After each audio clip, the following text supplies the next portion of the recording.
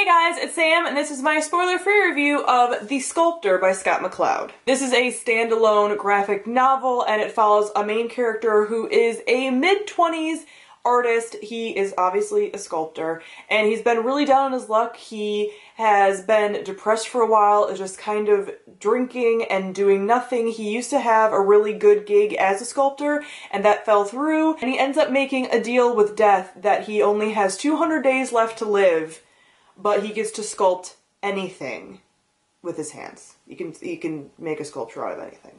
So I'm gonna kind of skim over the world building because this is a contemporary story and there's not much world building to be happening with that, but I will say I enjoyed the fact that this was contemporary enough. Sometimes with contemporary, I find it very jarring if they make references that are too contemporary, that are too current, and that are passing fads or trends. I felt like the jokes and the contemporary bits in here were relevant still, even though this is an older book. They definitely didn't choose things that were too on the nose for, oh, this was definitely written in 2014, you know, because of the different artists that are being mentioned or people that just aren't on the top anymore kind of thing.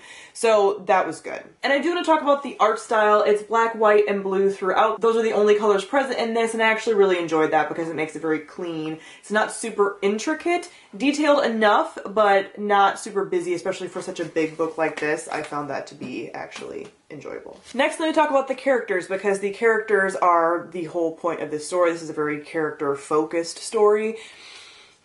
Characters were a major letdown for me. First off, we have our main character, and he is just the typical will do anything for art person. Isn't necessarily even the best artist, and I think that's kind of part of the point, but is just so wrapped up in art that he can't even see beyond it, you know? It almost glamorizes that level of obsession with art and doesn't really pull back from that story.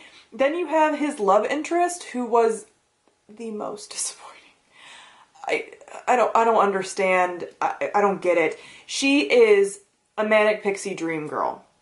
And I have not seen the manic pixie dream girl trope in quite a while. I feel like the early 2000s, maybe even going into the early 2010s, did it really last that long? But I feel like they used to be a more popular trope that would happen, and it's kind of backed off. And she is so that, and she kind of bucks against that sometimes a little bit, kind of in the way that like Clementine does in Eternal Sunshine of the Spotless Mind, where like, you know, I don't want to be that for you necessarily, but it's never really remedied within the story and within the like plot or anything.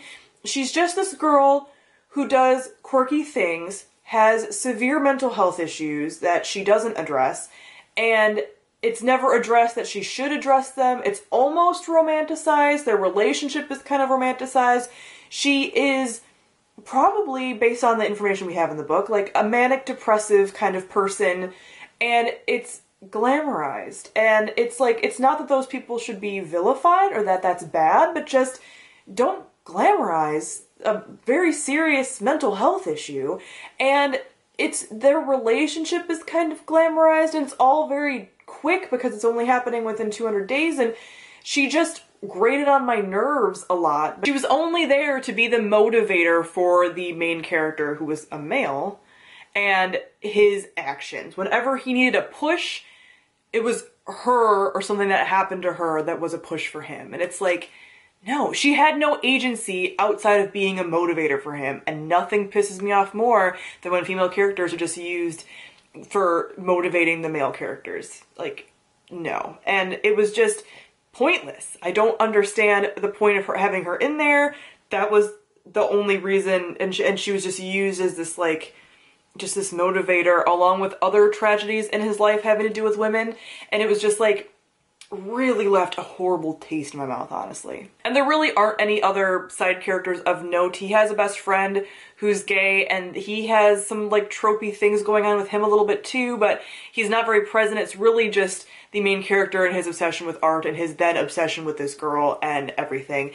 And then getting onto the plot, because it's kind of all wrapped up in this, I don't really get the point of this story in the end. Like, I don't understand what it was trying to tell me. Is art the most important thing? Is love the most important thing? Is there no meaning to any of it? Like, what are you trying to tell me? The bad situations, the manic pixie dream girl, the lack of agency, the depressive episodes from both characters. None of this is really like remedy. There's even points of the female character being like, I don't want to be fixed with medication, and, you know, medicine doesn't, like, help. And I just really hate that narrative within mental health. Like, I just really hate it. Like, don't make these romanticized narratives of not using medication. It's one thing if you've even, like, tried it, but it was that romanticized version of, like, you know, you're trying to fix me, like, your art and all this stuff, and it's like, medicine helps so many people, like, stop demonizing it. Ugh.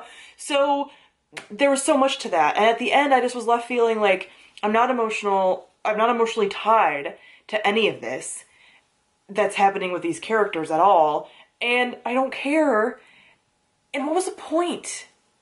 I don't really get what this book was trying to tell anyone, and maybe that's the point, but that seems like a big waste of time for a very large graphic novel. So I ended up giving The Sculptor 2 out of 5 stars. It was fairly enjoyable to read. It annoyed me at parts going through, but there was definitely some funny bits, some really funny humor, and I thought it was going somewhere, but the ending just left me like, what's the point? So comment down below, let me know what you thought of The Sculptor. Thank you all for watching, and I'll see you guys soon. Bye!